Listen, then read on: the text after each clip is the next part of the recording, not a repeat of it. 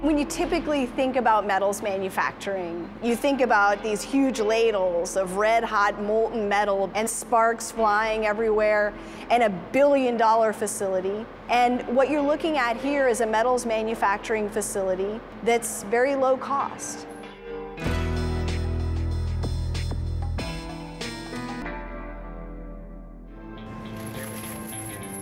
In Chapter 1, we covered Modumetal as a rewrite from a technology standpoint.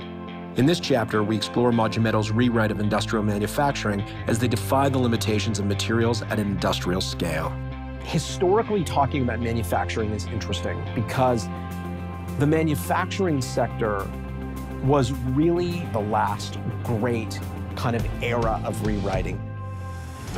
In the 1850s, if you wanted to make an airplane out of aluminum, it would have cost you probably billions of dollars. It was very difficult to make, and the reason was there wasn't a manufacturing method. What we are doing is very similar to what Charles Martin Hall did for the industry of aluminum manufacturing in the turn of the century. An electrolytic manufacturing process that reduced the cost of making aluminum by 200 times.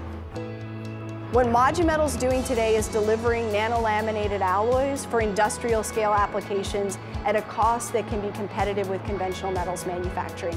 And that is the real breakthrough. A very, very different paradigm.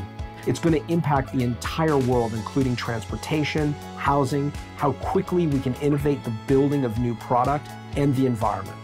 Imagine a world where buildings and bridges can last for centuries, where building materials are nearly infinite.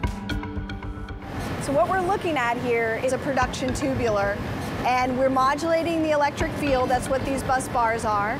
And we're growing metal on the surface of that tubular as the tubular turns.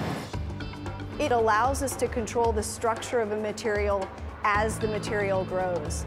We actually don't use heat. We're manufacturing metal in plastic tanks using electricity as the input form of energy. And the metals we produce are not like conventional metals. They are layered metals, and they're layered on the nanometer scale. We're going to rewrite this industry across the board.